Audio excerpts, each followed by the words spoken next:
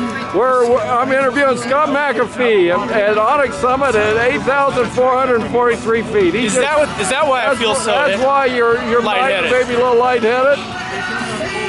You set the course record years ago, and it stood for many years. It did. And at 51, I had some grand illusion that I would come back and maybe go a little faster, but obviously I am too old for this stuff, so I gave it heck.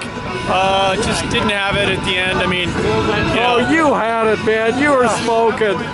Well, it's good. It's a good time for an old man, I guess. It's good time for an old man. All right, there you go. You know, gee whiz, how long ago was it when you? 2006. See, so it was almost 10 years ago. Yeah. So your body changes in 10 years. I want that to be very clear. But you're beating the Grim Reaper. You're beating the Father Clock. All right. Well, that's all that matters, I guess. Which is really impressive. Yeah, I'm glad I did it. It was a lot of fun, and pit tested everything I had, and that's why I'm here. So if I can do it, you can do it. Thanks, Scott. All right. You're welcome. Good job.